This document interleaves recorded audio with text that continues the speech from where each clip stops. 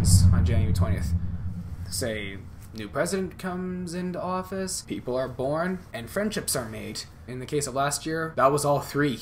Donald Trump became the president, my cousin had his birthday, I met Angelica. And, well, what can I remember happened that day? I remember sending my cousin a text message earlier that morning saying, happy birthday, wish I was there to celebrate with you, Donald Trump's inauguration, and then going to work that day at the theater and meeting Angelica. What a chaotic day at work it was that day. I can guarantee that. It was just, well, you've seen my story of Angelica, how we met and how we found out, oh, we like the theater, we like acting, oh, we like this kind of comedy, you like this stuff. But the only difference that I've seen, she is, well, she gets hyper on coffee, and I am naturally hyper without the coffee. With that said,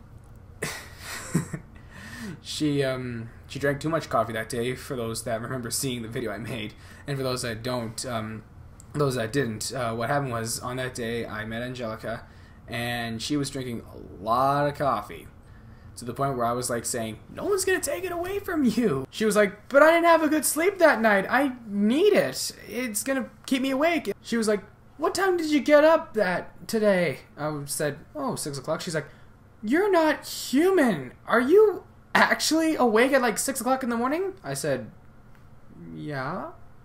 She's like, okay, I don't know what is it with you, but I have a feeling you're not human. I was just kind of like, okay.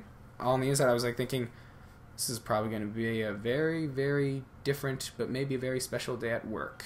And at one point, I just was like, okay, that's it. You've had enough. I'm taking the coffee pot away, and I'm going to take it back to the kitchen. And she's like, no, give it back to me, give it back. I'm like, and I'm running with it, no, you're not getting this coffee yet. You've had plenty. And she, come back. You know, I just remember coming back. I'm like, okay, here it is.